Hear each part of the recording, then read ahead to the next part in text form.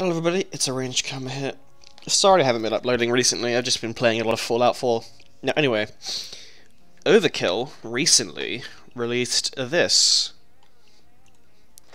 The Completely Overkill safe, which was a little bit of a DLC during the Hype Train event for like the last Crime Fest, I think.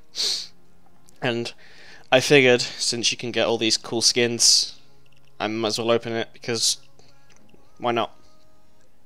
Here we go. Again, I still... I'll explain once it's over.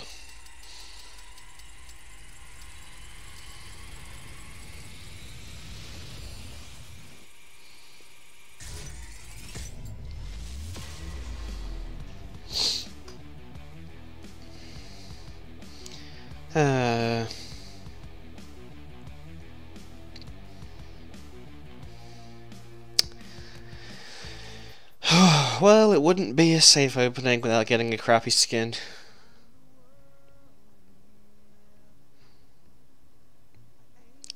Oh.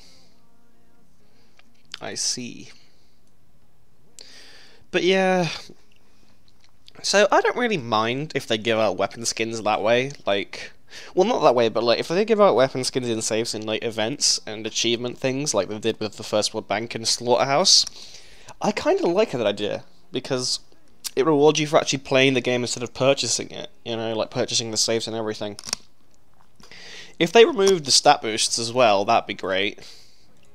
But, you know. Thank you for watching me getting a shitty skin, as usual, and I shall see you next time.